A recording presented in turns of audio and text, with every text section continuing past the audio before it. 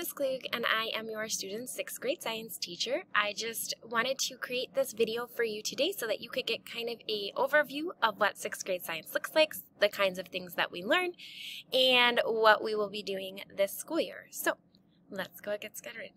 This is a quick little rundown of what 6th grade science is. If you scan this QR code, which I have down below, you can get this whole presentation information with about 6th grade science and my philosophies on what we do here.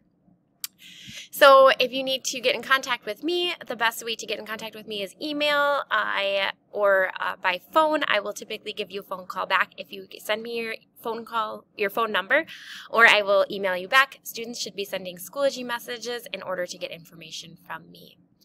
This year, we have started with our unit on geology on Mars. We will look into plate motion, so looking at how Earth's tectonic plates move, rock transformation, so learning about how rocks change and transform, the Earth, Moon, and Sun, and how they interact and the importance of that, ocean, atmosphere, and climate, again, how they interact with our Earth system and Earth's geosphere.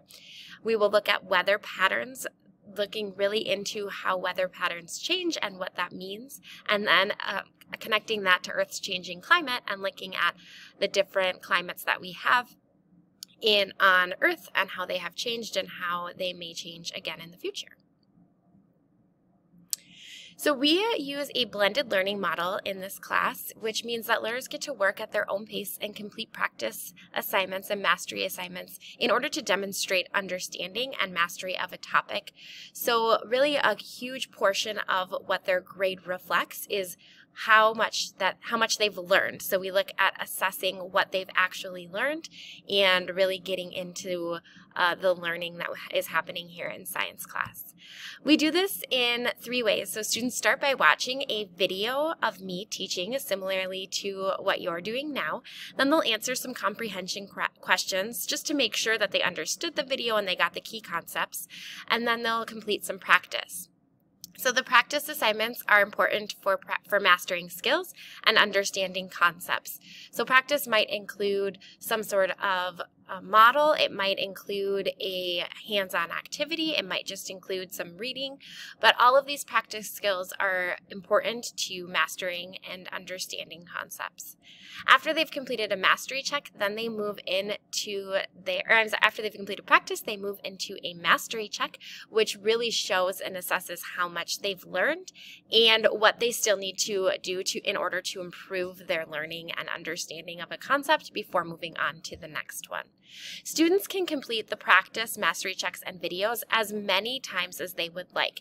They just need to, if they close it or if they submit it and they need it reopened, they can always send me a Schoology message and I will reopen it for them if they would like to complete it again. So there's no reason here why we should not be getting 100% on each of these assignments, but that is up to each learner. So some things that students can look at or think about and share with you is, we'll go quickly through these, is that they have the option to do leveled readers. So in science, we are reading to learn, not learning to read, and it's important that we understand the text and it's appropriate for us. So students have the option to pick a reader at a level that works for them, and we have conversations about this in class, and I have one-on-one conversations with students when I think, oh, you've gone too fast, maybe you need something more challenging, or hey, I don't think you're really understanding the concept, maybe we need to either slow down or take something that's a little bit easier, because understanding is really the importance here in our class. Students also have an opportunity for flexible seating, and this is something that they see throughout the school year, so they know that they can choose a seat that works best for their learning, and then they can do their learning in that place. Ultimately, I get final say, so if a seat's not working or I don't think learning is happening, I might ask a student to switch back and then think about flexible seating again for the future. Students, because they watch videos, it's important that they ask questions, but we need to think about where we are in our questions, and so thinking about, hey, did I watch the video, or did I watch the video intently? Did I get 100% on my practice? So do I need to go back and make sure that I understood the practice activities before I go and say, Ms. Klug, I really need you to reopen this assessment, I want to do better on it, or this mastery check.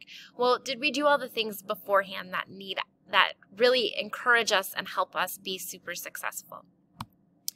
So these are some strategies that we suggest for instructional videos. Students have access to this. And then we have active reading strategies that we also use that students this is posted in the classroom for students as well. So I hope that this is a helpful understanding of what a blended learning science classroom looks like, what's happening here in science this year. If you have any further questions, please feel free to reach out to me so that I can answer them and I can help guide your learners and your students through a great learning experience this school year. I look forward to seeing and meeting all of you soon.